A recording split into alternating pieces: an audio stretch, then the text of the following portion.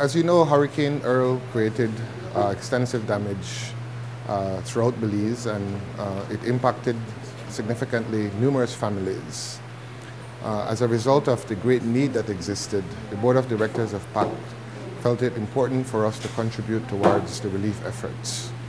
And based on that need, the board approved a total of $100,000 for hurricane relief, of which $40,000 is earmarked for the Belize Red Cross to use to procure school materials for needy students.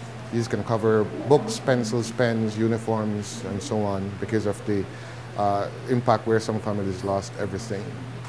The other $60,000 is being used to assist our co-managers who manage our protected areas on behalf of the government and people of Belize.